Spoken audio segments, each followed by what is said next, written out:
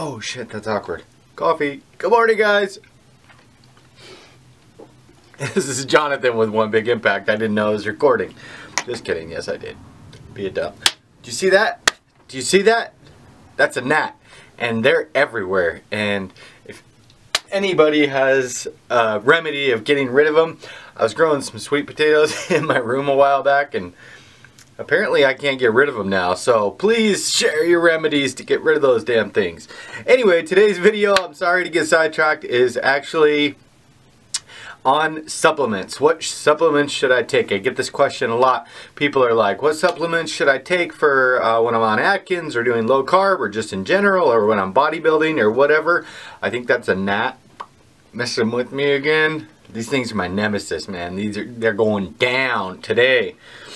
So, before work, I promised you, Claudia, that I was going to actually get this loaded for you. I apologized last night. I came home and crashed out. But it will be active, and I will tag you in it this morning because I want you to succeed, and I want all of you to succeed. So this is going to be kind of a crash course on supplements. I'm going to do some individual videos like on BCAAs, proteins, as well as like creatine and pre-workout and stuff like that. But I'm going to do a big overview right now. I'm not going to recommend any brands, but I do want to tell you, if you're going to this little rink-dink health store or something like that and you're getting your vitamins and stuff, you need to make sure that those vitamins have not been sitting on the shelf for 5 years.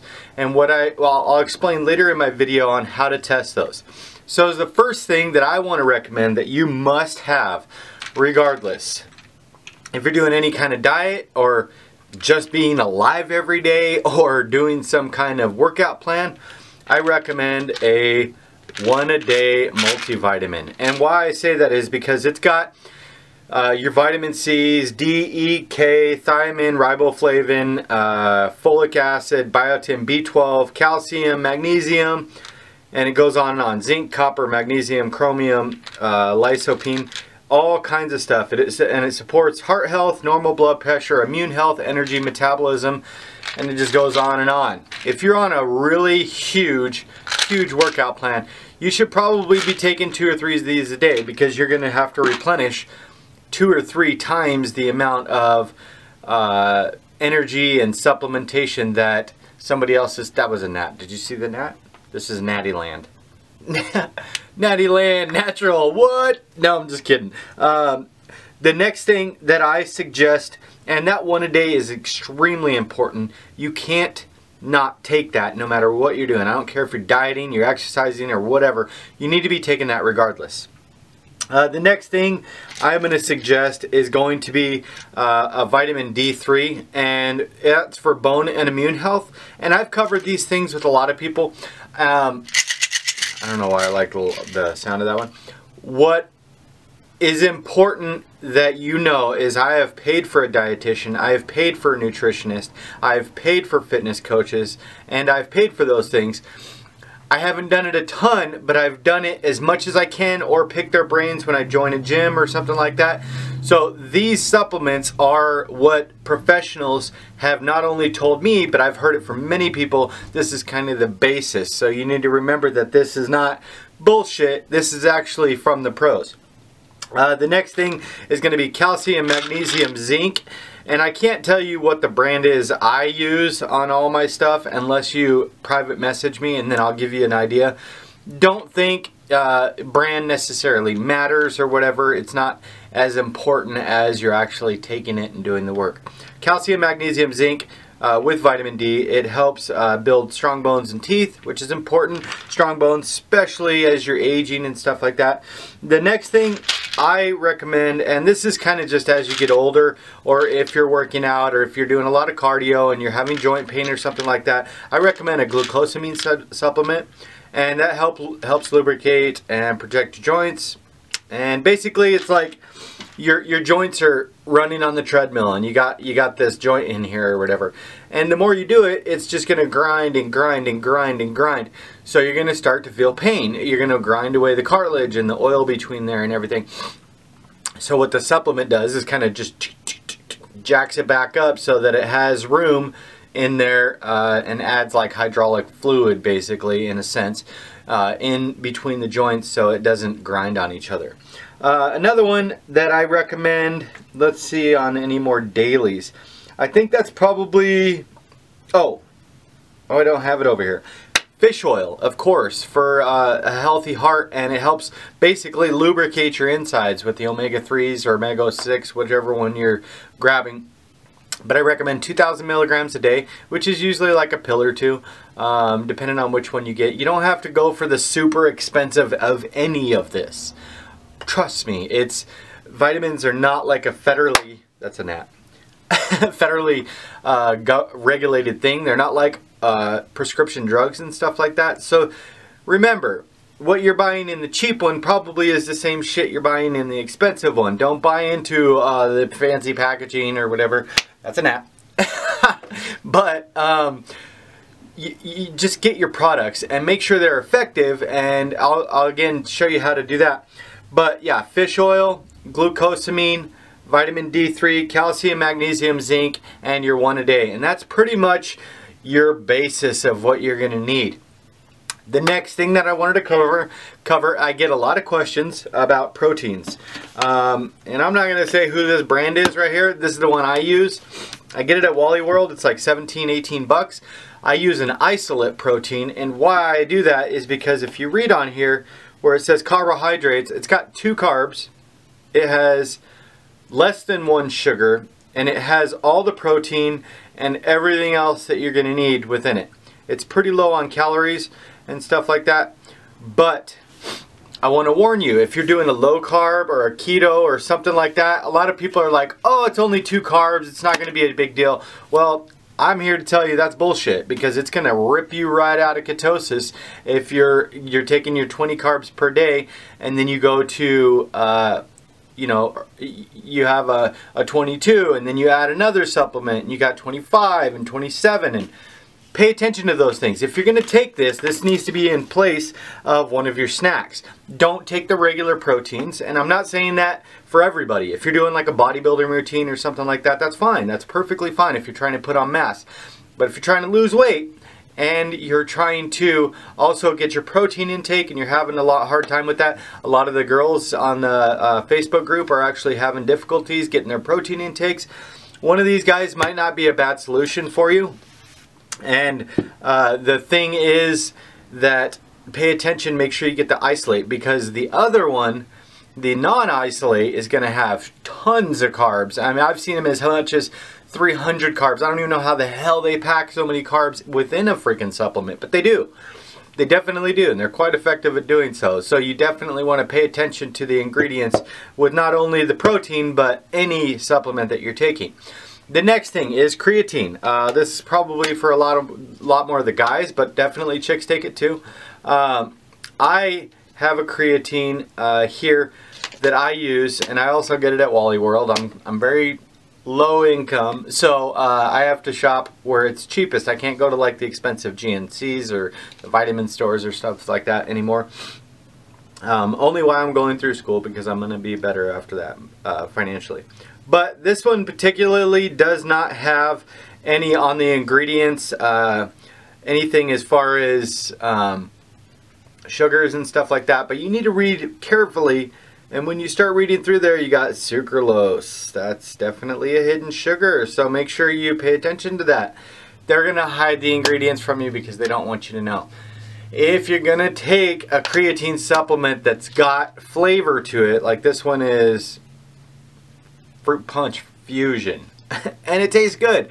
Remember, if something tastes good, or if it's like very sweet to your palate, chances are there's hidden sugars in there. If you're taking that, that's okay, but that's going to replace your morning coffee or your one artificial sweetener for the day or whatever. So you're going to have to sacrifice something else to be able to take that. Do they have a creatine that's not flavored? Absolutely. It's just a clear powder. It tastes like powder. I mean, it's not anything great. It's not anything bad. You can get that and mix it in with your protein shake, and that way you're getting your creatine to be able to perform better in the gym or aerobically or whatever. a lot of what people don't understand is you're not necessarily going to get mass from creatine other than water retention, and it's going to make your muscles look puffy, but you're not necessarily going to get muscle mass growth. It's actually going to help with your performance and stuff like that, which indirectly will make you bigger, muscle-wise or stronger, but it's definitely not going to help as far as actually gaining mass. The next thing that I want to cover is BCAAs. And now those are branched chain amino acids. Many of them, glutamine is one of those ones that is extremely over commercialized, and they want to be able to just throw it out there. The glutamine is definitely the best one, blah blah blah. There's two other ones that are better that you need to worry about, and it doesn't say it on here, I forget the name. Oh, leucine is the one, and then it's I think it's isoleucine. Anyway, what they are is they're muscle recovery, and a lot of people are, you know, they take branched chain amino acids and they want to add them to their workout, and you see those guys carrying around those big jugs of water or whatever, and it's like it got a colored tint to it, like a pink or purple or whatever. What's in there usually is branched chain amino acids, but the thing that they're not realizing, or they may realize it, it's kind of like the icing on the cake. It's not really necessary if you're taking. And the funny thing is, usually you see like the big guys, and they're swole or whatever.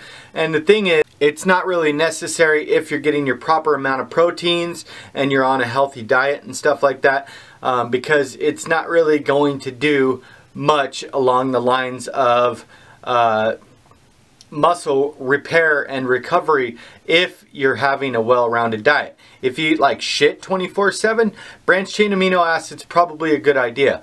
But in the same sense, if you eat like shit every day, why are you worrying about a branched chain amino acid? If you're eating garbage when you wake up or whatever, or throughout the day, you should probably worry more about not muscle recovery, but fixing your diet first.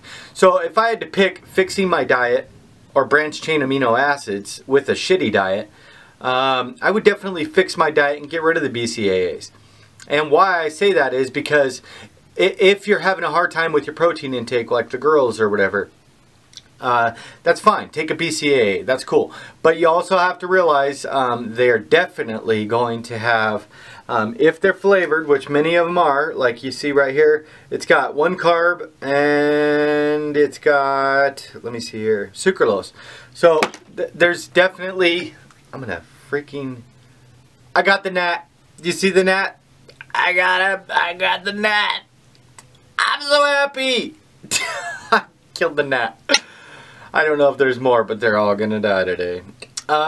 Sorry. So pay attention to make sure that you're not gonna have artificial sugars, carbohydrates, and stuff like that. And if you're on an Atkins or low carb or keto or whatever you're on, if you're looking to lose weight, you have to factor in those supplement ingredients into your daily regimen. So don't just think that they're not going to be added because they're supplements or whatever. Pay attention to everything you consume. You're like basically micromanaging your body. And you're doing that because whatever you were doing before obviously wasn't working, so now you're changing it. The next thing I want to cover is let's say the pill test.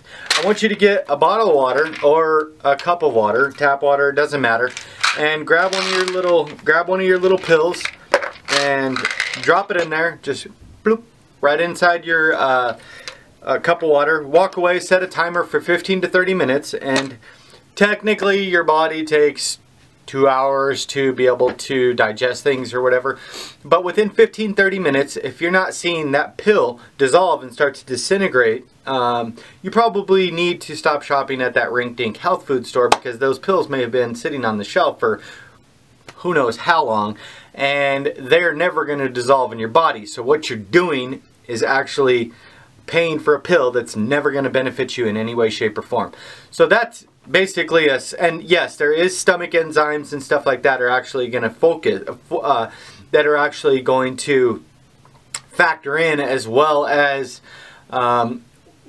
the water and stuff like that. But if you could put it in there every once in a while, stir it up, and if it starts to break down, you're good to go. Keep doing that. I haven't had a problem with like the off-brands from Wally World or whatever. If you go to the big chain stores, the big box stores, usually you're getting a pretty decent product because they're feeding the masses. And they're not selling vitamins to just you. They're selling vitamins to the 4,000 people that came before you today as well. So you're getting a constant revolving, and I'm not saying those little stores aren't cool. And if I hope you find a good deal and you got like a little business or whatever, and you know you can actually work with somebody like that, but just check their stuff. Don't clown on them or be mean to them if it's not working for you or whatever. Just know that you have to get that certain medication or that certain vitamin somewhere else. So do that test. Finally, the last thing that I wanted to cover, number 6, is pre-workout. Pre-workout's got all kinds of shit in there that we love. And I know Ashley loves it. I think somebody else was telling me about it the other day. There's many of you guys that live by pre-workout, and obviously I have it right here. I haven't used it for, let's say, probably over a month, and that's because I was doing the induction phase and stuff like that. So, and the reason I hadn't been using it is because it has less than 1 carbs, but it's got a lot of sugar, a lot of caffeine, and when you're doing like a low carb or something like that, tons of caffeine is going to actually make you crave, whether it's carbohydrates, sugar, sweets, and stuff like that, or more caffeine, and you're going up and down with your blood sugars, and you don't want to do that. You don't want to mess with everything and make it all wonky. I know that makes me sound old. I like the word wonky. What did I use the other day? Rinky dink? I don't even know what the hell that means. I got a rinky dink shoulder right now. But the thing is, yes, we enjoy pre-workout. We enjoy the high that we get off of pre-workout. But I promise you, if you have a shitty diet and you're taking pre-workout, that's understandable. I get it, whatever. But if you regulate your diet and you drink like a small black cup of strong coffee before you go work out, you're going to have the same damn effect. And there is a couple, you're going to get that tingling sensation with this guy. But what I want to say as far as pre-workout, a lot of people think I need pre-workout every single day. I need protein shake every single day. What you need is to have your diet in check, and you need to stop counting on all this shit to be able to actually make a reason for you to get into the gym. Because a lot of these supplements are just garbage and they want to sell you stuff. And I get it, you know, everybody wants a piece of the pie or whatever, but what piece of the pie are you getting? Get in there, start seeing results. If you need something at that point, like you're hitting a plateau or something, then at that point, you know, talk to a nutritionist or a dietitian or somebody that knows what they're talking about. Not necessarily that somebody that's trying to sell you their house product or whatever, because that's bullshit, and not everybody's got all the money for that. But with pre-workout, if you're going to take it, I understand, I like it too.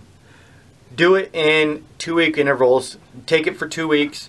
Take it, cycle off for 2 weeks. And why you do that is because, well, first of all, you're going to become accustomed. It's like drinking a cup of coffee every single day of your life. You're never gonna get high off of that. Everybody's gonna have a different threshold for caffeine or whatever. So you want to build it up and then break it down. So many of us are not just drinking the caffeine that's in our pre-workout. That's the one stimulant that's the best in the pre-workout. There's tons of freaking ingredients in those that, you know, make us feel the pump and everything. But that's probably not your only caffeine drink. So cycling off of it is a good idea, and then, you know, take a break for 2 weeks, get back on it. You're going to feel that energize again. Anything else that I need to cover is a couple honorable mentions, and I'm going to get shit for this. No pun intended. Laxatives. And the reason I say that is I do not, absolutely, I don't want you to take laxatives each and every day. If you're not used to the diet, if you're not used to so much protein, if you're not used to so much dairy, you may find yourself constipated. on Atkins, low carb, paleo, whatever those are. You're changing your diet completely. If you find yourself and you haven't crapped for 3 or 4 days, take a couple light laxatives and be able to at least pass your waist and stuff like that until your body becomes used to it.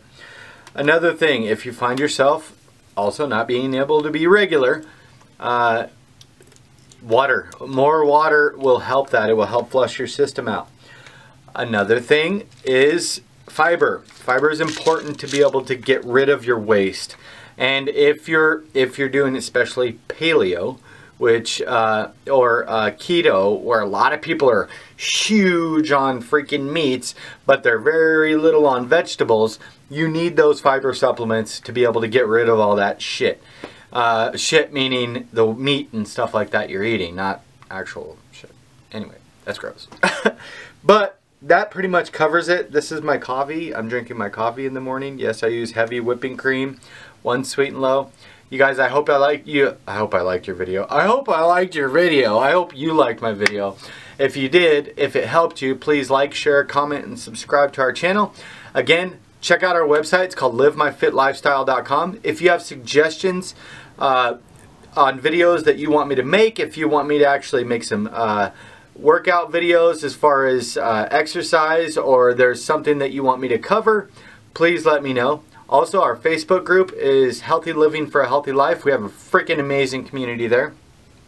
I work on the weekends, so I apologize. I can't load as much on the weekends, but I will be loading a video tomorrow, which is actually going to be a recipe video. I'm not sure. Let me know in the comment section below if you actually want it to be just an overview of the actual food instead of me talking and stuff like that. I'm actually going to give you a sneak peek. I think I'm going to do a bread one because this is huge for everybody. I have a lot of bread lovers out there. So I'm going to actually walk you through that recipe, I believe. If you don't like that, tell me. And remember to spread love, not hate. And good job on your weight loss. I don't care if it's 1 pound, 6 pounds, 100 pounds. Don't stop. Never quit. Work your ass off. You're doing great. Keep up the positivity. I want you guys to relish in your gains as far as weight loss gains. Keep it up. You're doing great. Stay positive. Remember to spread love, not hate. I already said that twice. 2 times. You guys, peace. Have a good day.